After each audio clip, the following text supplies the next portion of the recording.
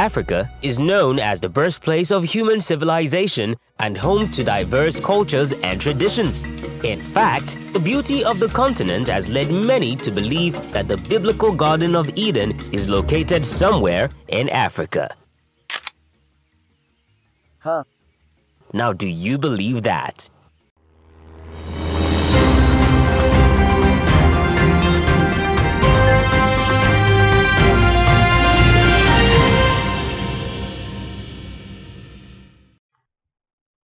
Before we start, please like and subscribe to our channel for more stories.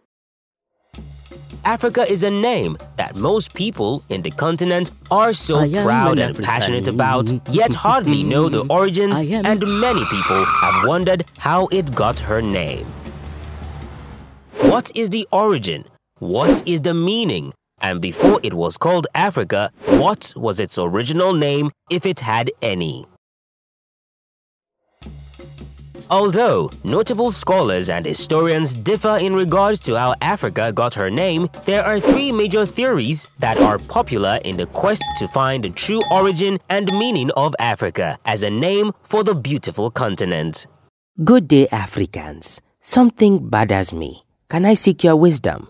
Go ahead, but don't be stupid, or else.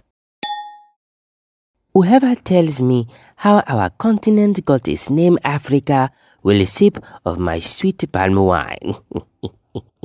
I know, the Afri people. This theory came up when the Roman Empire first ruled the world and Latin was the main language.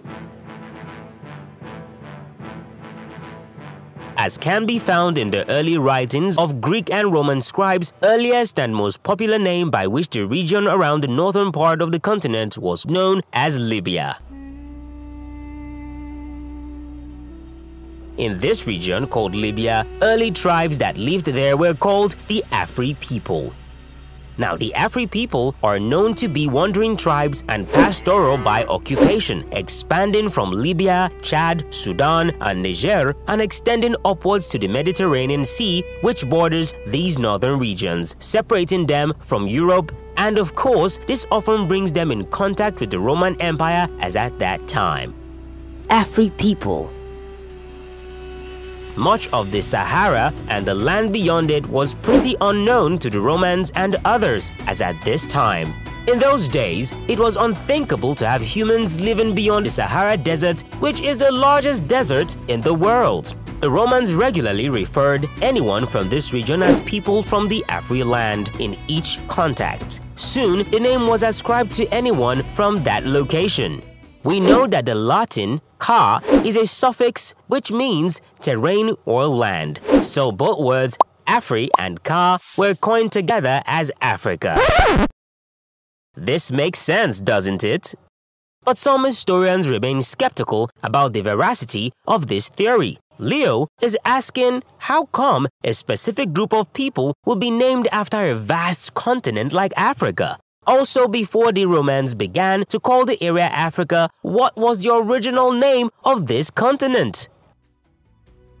I don't think he believes this story. Perhaps let's hear the second theory.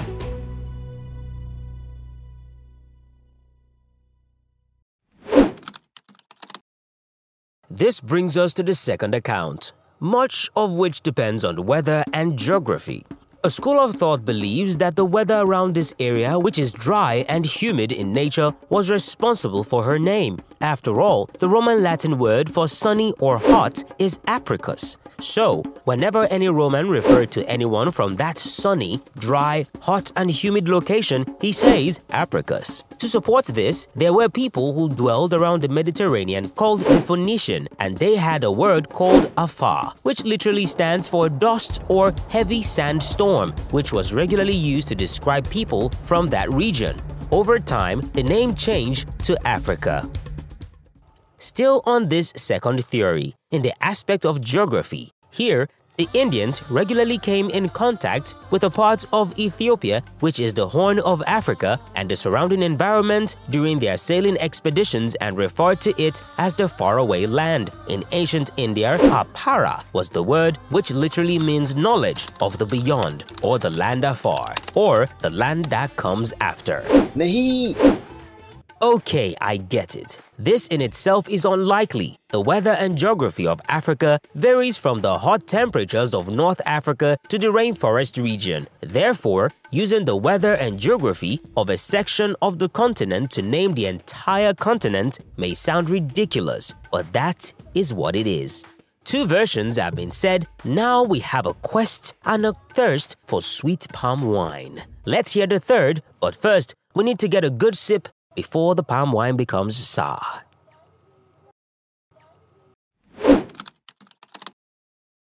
The third account of how Africa got her name is believed to be connected to the rivalry between the Carthage people occupying the northern region of modern-day Africa and the Roman Empire. All this happened during the Second Punic War around 235 BC. In a series of bloody battles, Hannibal, a Carthage general, successfully used large elephants to charge the Romans during battles and often defeat or chase them out of their land. The Romans, who have never seen African elephants before now, were forced to skedaddle.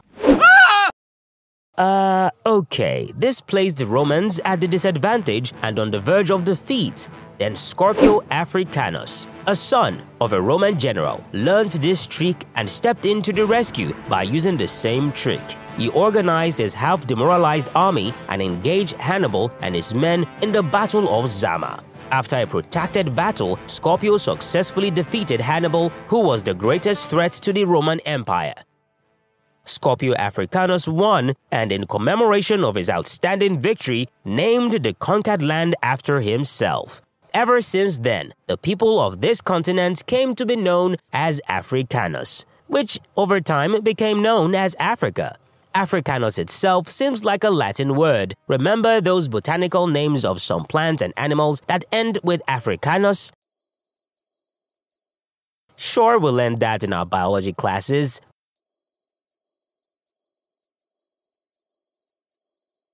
Are you saying Africa was named as a botanical name from Latin? I'd rather live with my palm wine. No, that's not what we're saying.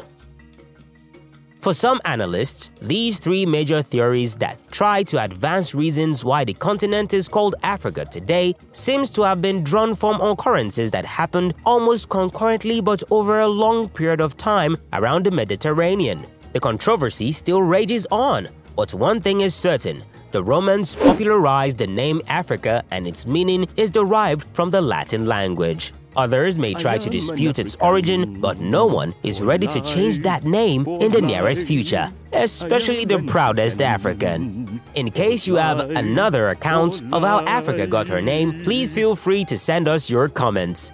You can like and subscribe to our YouTube channel for more stories as told from the perspective of the natives and indigenous people, and we might share our sweet palm wine with you.